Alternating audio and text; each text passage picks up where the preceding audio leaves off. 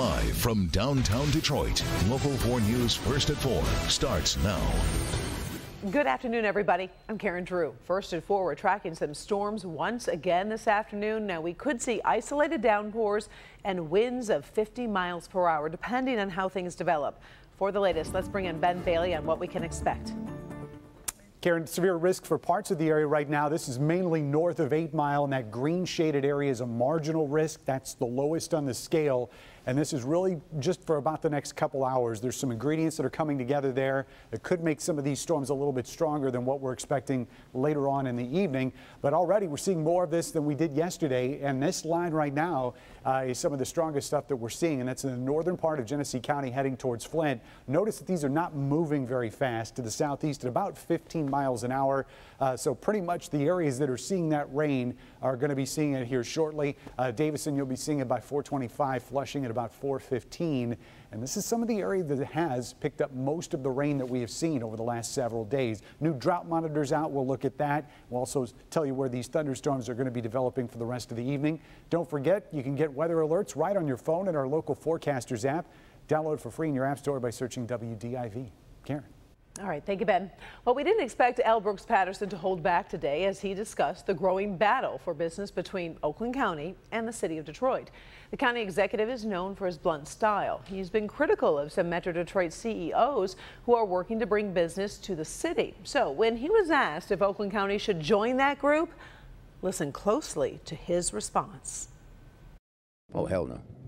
Yeah, I'd rather join the Klan.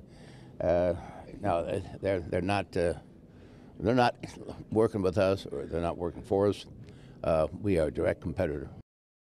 Business editor Rod Maloney was there as Patterson made that comment. Now he's gathering a reaction right now, and we'll be taking a closer look at the growing competition as what it means for all of us. A man was found dead in the street early this morning. It happened on Detroit's west side. It was about 3:30 in the morning in the area of Rutherford and Plymouth Roads. That's where the body was found with a broken leg and head trauma. Officers believe the man may have been thrown from a vehicle or perhaps involved in a hit and run. No gunshot or stab wounds were reported. Police are investigating and asking if you have information to call them. The massive cleanup operation continues on Belle Isle today after Monday's thunderstorms left really quite a mess. The storms came in fast and hit hard, leaving tree limbs everywhere. A large group of people from all over the state are helping to fix the damage. These crews face the tedious job of getting rid of all the tree parts and debris left behind. The goal is to get Belle Isle back in tip-top shape for the weekend. The Trump administration is preparing to launch a new branch of the U.S. military. You may have heard about the so-called Space Force. The administration says it's about our national interests, but some critics very simply call the idea dumb. Devin Skillian joins us now. And Devin, the Trump administration wants to move quickly on this. They certainly do, Karen. They are talking about a very short timetable to make a Space Force a reality. Today, the Vice President Mike Pence unveiled more details and explained why his boss, President Trump, wants America to own outer space. Vice President calls outer space the next battlefield, where we need to protect the many American satellites orbiting the Earth. We rely on those satellites for communication, navigation, and intelligence that's used by the U.S. military. Intelligence agents report Russia and China are pursuing anti-satellite weapons for use during a possible future war. A cyber attack could, of course, cripple our military. And on the flip side, critics say the Air Force is already doing the work, and adding more bureaucracy will just be a waste of money. Well, I certainly still stand by my dumb idea comment. I would have hoped he would have waited a few more years to get a little bit more educated on what our military capabilities currently are and what the threats are out there.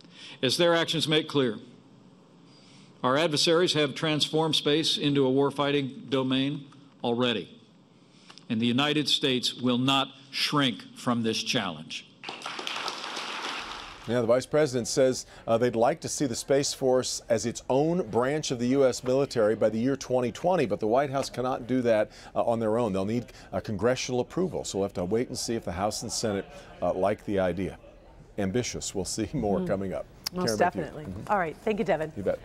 First at 4, we're tracking other stories making headlines across America this Thursday afternoon. Let's go to Virginia, where a 17-month-old toddler died after being left alone in a hot car. Police say the little boy's father was supposed to drop him off at daycare yesterday morning, but when the toddler didn't show up, the daycare called the boy's mother, who then called 911.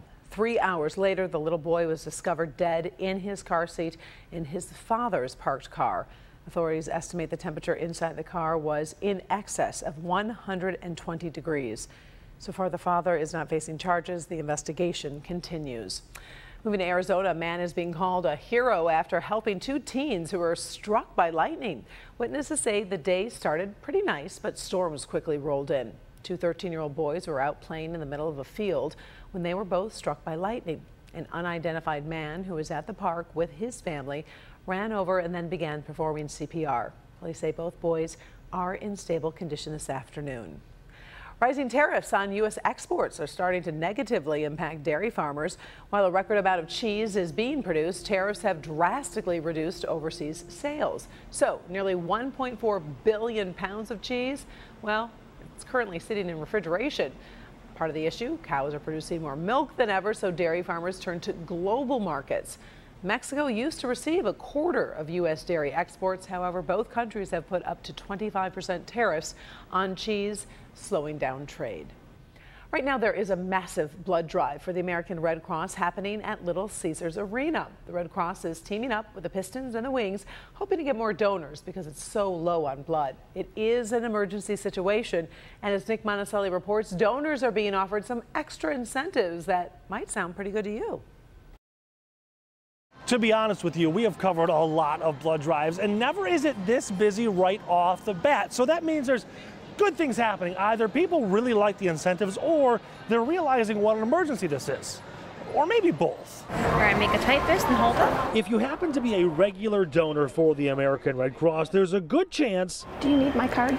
You may have run into Kathy Ortez. She has been donating blood for 30 years. It's so easy to do. It's not really, it's pain-free, and you're helping people. That's what it's all about, helping people. But today at Little Caesars Arena, there's another incentive. The District Detroit, the Red Wings, and the Pistons are giving away preseason game tickets, gear, prize packs, and more, which should draw even more people in. I hope so. I got a Dylan Larkin bobblehead, so, you know, it was great. We used to do this up north at the Palace with just the Pistons in the Palace.